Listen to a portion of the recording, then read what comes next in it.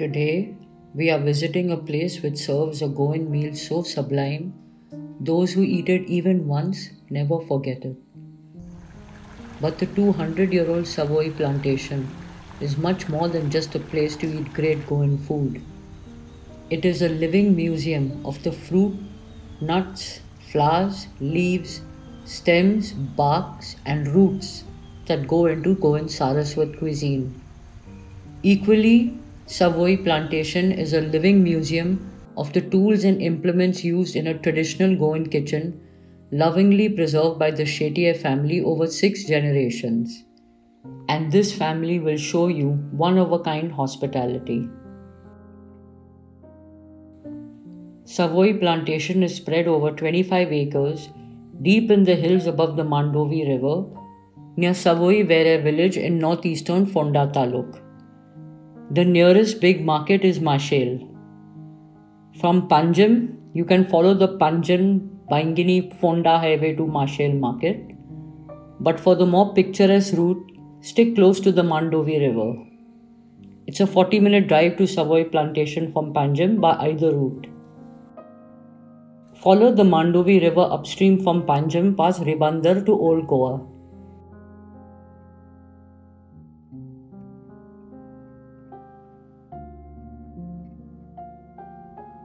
Cross the Gandauli Mashel Bridge and continue to Mashel Market. Turn left after the market onto the Betki Volvoi Savoi Verem Road, back in the direction of the Mandovi River. At one point, this road touches the bank of the Mandovi. This is Volvoi. Soon after comes the right turn to Savoi Plantation, which comes well before you reach Savoi Verem village.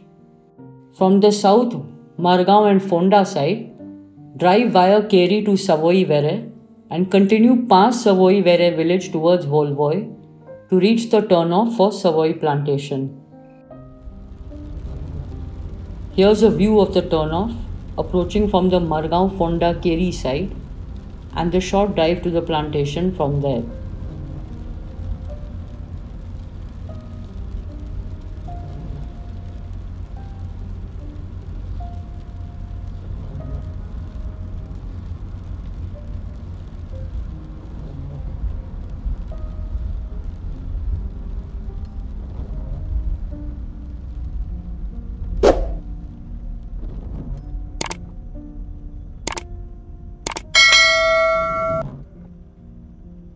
And this is the view from Savoi Plantation's parking area.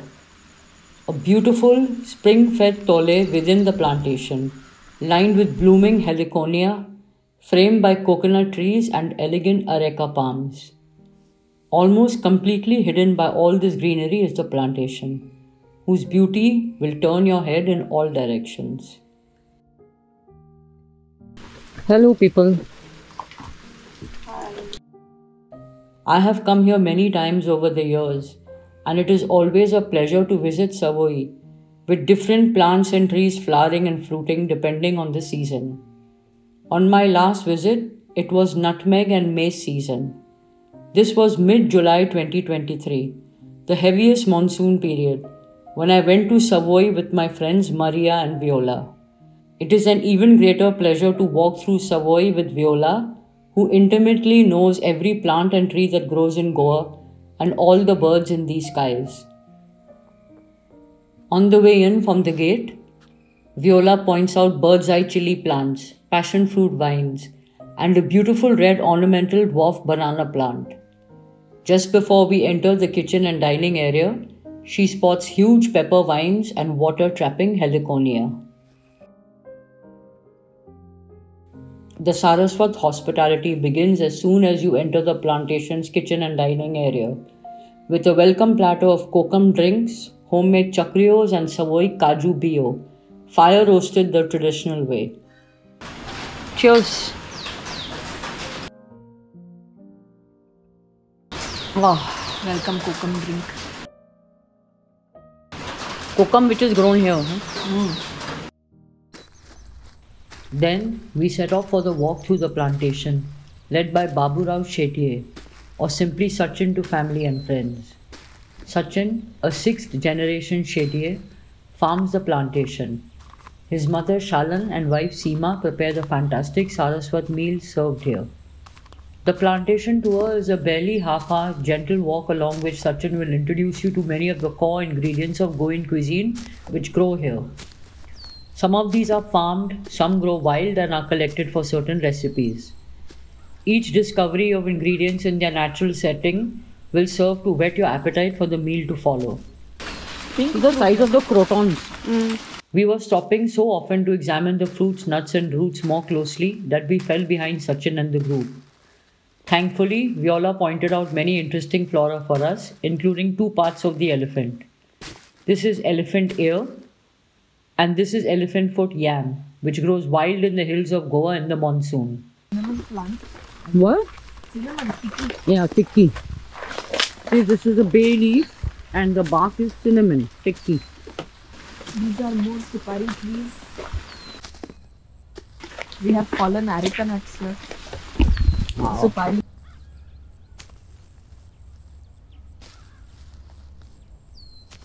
That is a nutmeg tree full of nutmegs. From top to bottom you can see how many nutmegs and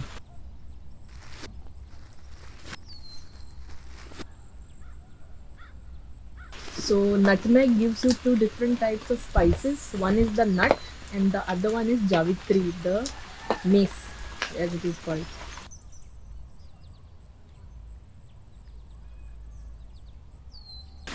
this is all turmeric, no? This is all turmeric, yes. And here Lovely fresh turmeric. This is alu, Taro. taro. Look at the champa tree, it is so huge. Wow, yeah. This is my friend Babu Shetye's beautiful home and this is their sacred spring. How beautifully he has lined it with croton plants. Lots of bananas here. Thick banana plantation.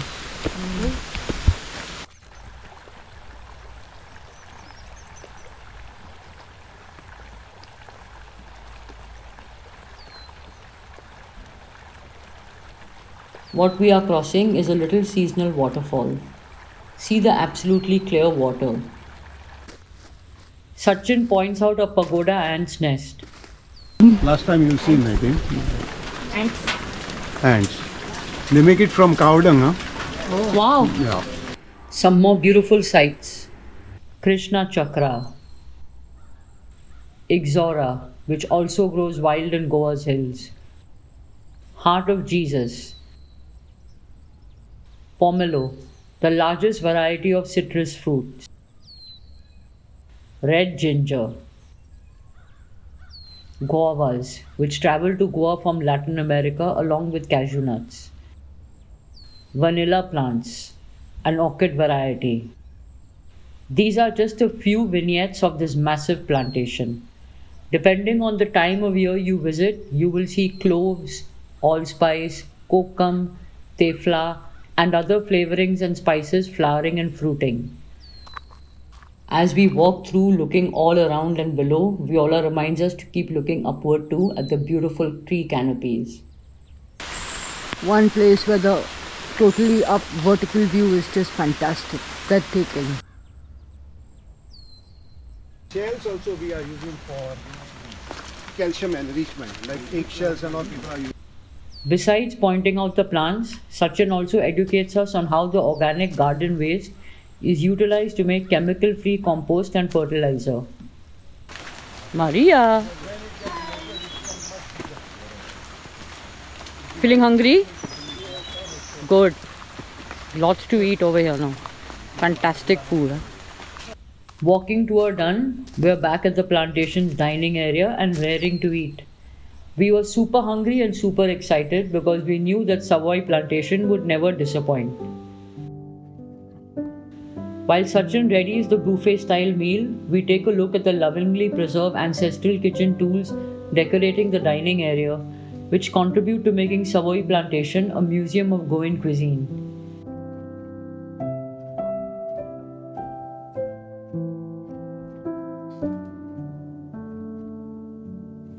We were moved to see the Holy Family and this well-preserved artwork of our Lord here in this Saraswat home. This is Sachin's ethos, his Goinkar pawn. He does not believe in divisions but in one family of all living beings, human, animal and plant, and our duty of care towards each other and our surroundings. Yeah. Viola points out the eco-friendly roofing and thatching of the kitchen and dining area, and this eco-sensitivity is especially seen in the kitchen implements from a bygone era. The meal starts in the way of traditional Goan hospitality with a glass of cashew feni distilled at Savoi Plantation. See how coconut and coir have been used to make this feni bottle. Even the plates used here, Viola explains, are made from the ribs of the leaves of areca palms and are biodegradable, unlike use and throw plastic and styrofoam plates.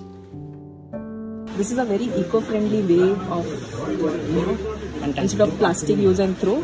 This is Savoi Plantation is showing the way to offer Goan hospitality without harming the environment. This eco-sensitivity extends even to the baskets on which the food is brought out and the platters on which it is served, which brings us to what we've been waiting for. We have been dreaming of this moment all along the way from Banaule to Savoi Verem. Everything has whetted our appetite. The rich aroma of wet earth in the monsoon forests, the spices and vegetables we saw on the walk through the plantation, the fruits and nuts fallen on the ground. this whole area is going to be covered in food. I told you, you'll never forget the food you have here. One of the best in the world.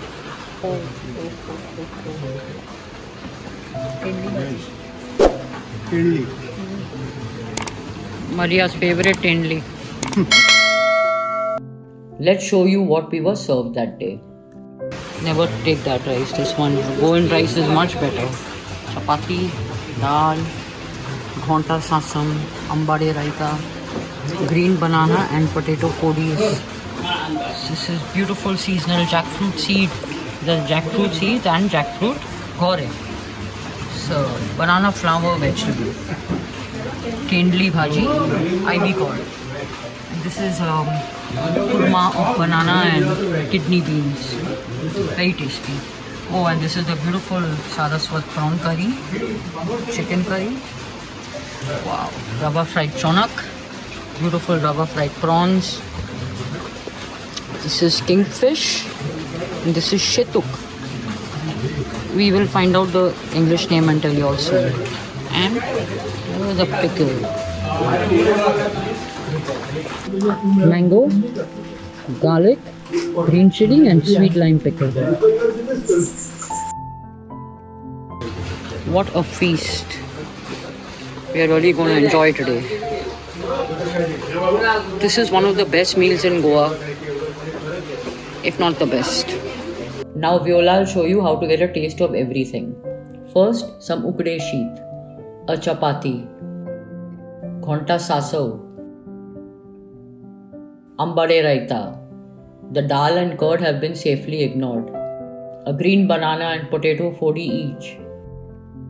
Ponos and ponsachi bikna. Some raw banana bhaji and a little tendli bhaji. That veg kurma is a must try. Ah, now some beautiful prawn and drumstick curry. Some Saraswat chicken shakote. Some beautifully fried chonak and prawns.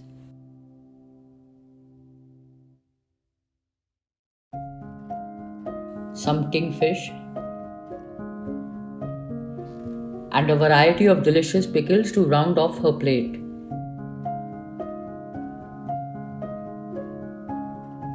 This is soul curry with coconut milk. Maria is not very hungry today, looks like. Let's start off with a tot of strong cashew feni.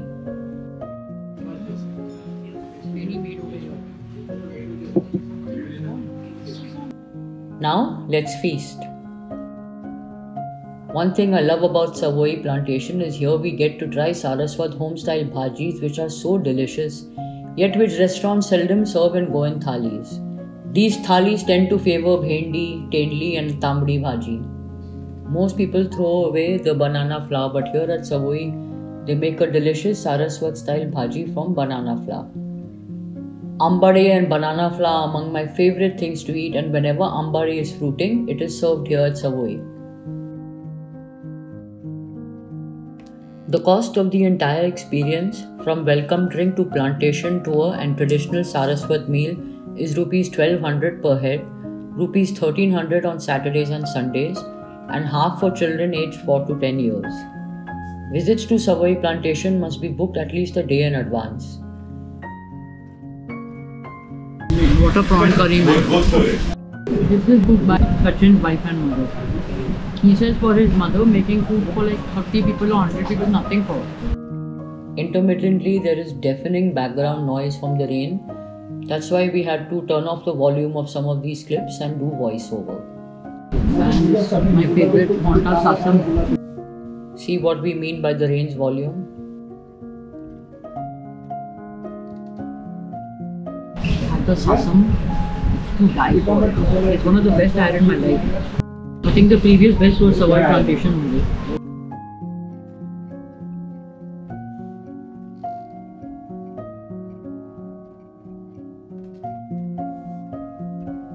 Sasam requires hand eating.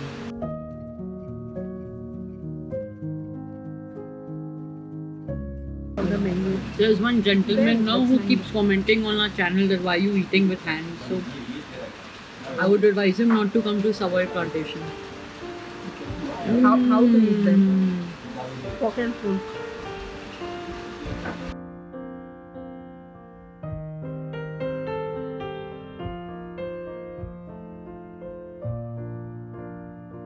He's a real sweetheart, huh, Sachin? Very nice guy. Real Goan. Loves his matti, his soil. Whenever I call him and I tell him I'm coming, he knows I love ambade. So either he'll have ambade raita or ambade karam made, even if you may think it's not in season. A trip to Savoi Plantation can be made into a whole day's outing.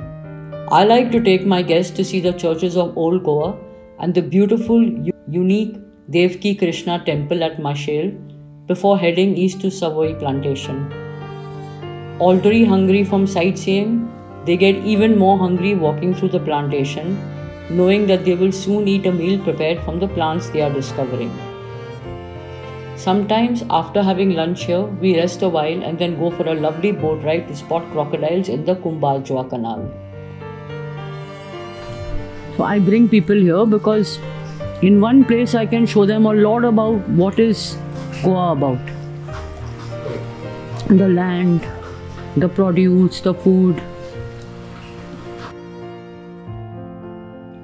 I have often come across big groups from Pune, Satara and Kolhapur who've come here to eat when visiting the temples of Fonda.